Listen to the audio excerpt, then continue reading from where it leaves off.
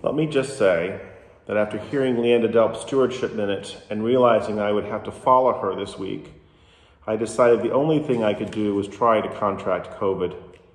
All week long, I've licked doorknobs and hugged coughing strangers, but alas, no COVID, so here I go anyways. These Stewardship Minutes we have heard over the years from our friends at St. James always warm my heart and confirm for me while after 20 years, I'm still a member. Now, most of the touching stories are personal reflections shared on how the people of St. James have met them in their need for comfort or their time of challenge, and yes, in their times of joy.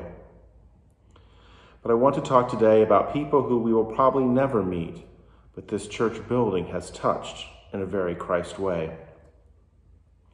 A couple of months ago, as I was leveraging the empty church parking lot and a few random orange street cones I found to help teach my son to parallel park, I am convinced that he passed his test because of our time in the St. James parking lot.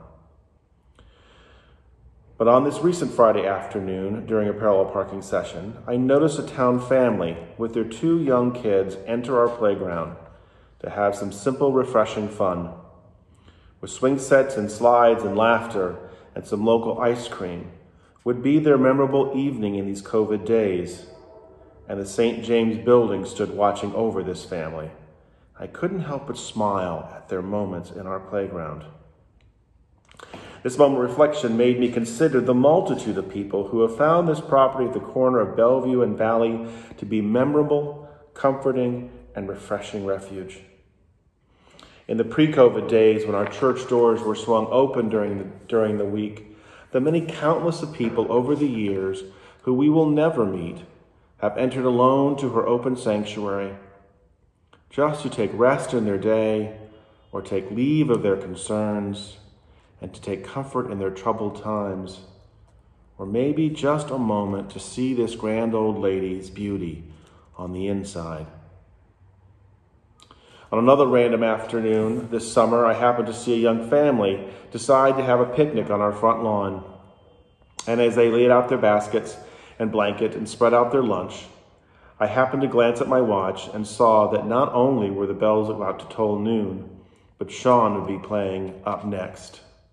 I walked over to the young family with a gentle warning about what was about to happen as they were sitting so very close. But you know, as those bells began to chime, those kids stopped eating their lunch and just gazed up to listen. Let us not forget the St. James has long been a safe place for our middle schoolers from Buzz Aldrin to hang out on Friday afternoons and just be middle schoolers. Odin, my new giant dog, and I met a young family living one street over a few weeks ago. And as Odin got scratches from the 2 kids, the mom and dad and I began to chat. Our conversation turned to St. James. Immediately, the mother asked, when is the thrift store going to reopen? My daughter and I love to go there when we're uptown. I could usually find a necklace or a toy for my daughter for $1 or $2. I have over the years had the honor to happen upon a stranger sitting in the memorial garden, talking with a loved one whose ashes are buried there. And none of what I'm sharing is new. Did you know we have old black and white photos of some of these same things hanging in our library? The list of how this building that your hard-earned money is given to keep her whole, is too long to share in this stewardship moment. But I want us to meditate for a moment on how this grand old lady and how she truly does what Christ has called her and us to do, as she has quietly and without complaint opened her arms to those in need. And truly those words we recite, that all are welcome in this place, is more than the sanctuary. Remember, it is Christ and his outstretched arms that is hanging in the doorway entrance of this building. And surely they are stretching out to welcome everyone, not just into the sanctuary, but into his bosom at the corner of Bellevue Avenue and Valley Road. Amen.